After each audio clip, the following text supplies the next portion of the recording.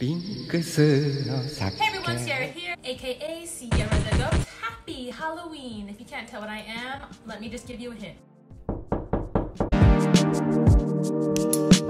One Piece chapter 961 came out today called The Mountain God Incident. Is this related to the God Valley incident? I don't know. Chapter starts off in Dressrosa again with gangbang with these two guys laying on the ground, big old kiss marks on their face. There's only one person that can do that kind of damage. The lovely Lola. So we got the mountain god pig rampaging through the capital, eating up houses,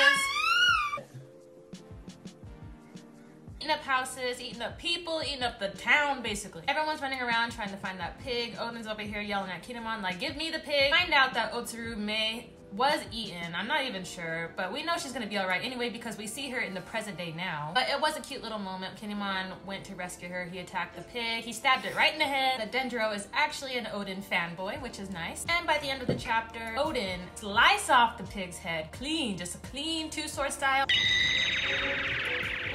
Nitoryu. Salmon!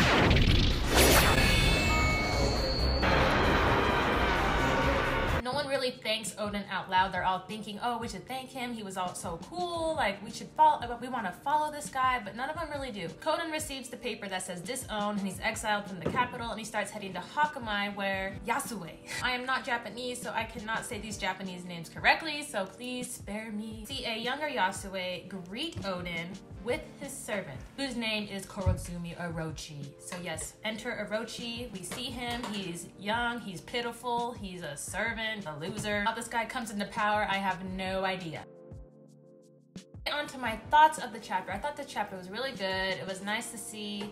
It was kind of obvious this was gonna be like an incident, or the many incidents he's done, that was gonna lead into Oden being banished. I think that the Hyorogome old man, the Yakuza old man of the flower, I think he's gonna somehow train Kinemon, and that's how Kinemon's gonna be named Foxfire Kinemon, because he just has like this flame hair going on. So the flame and Kinemon, it kind of goes together. Probably another incident is gonna happen in Hakamai, which is going to lead to Oden being sent to Kuri, the lawless land, where he's gonna meet Ashura Doji and meet some more followers. Maybe here he's going to meet Kiku.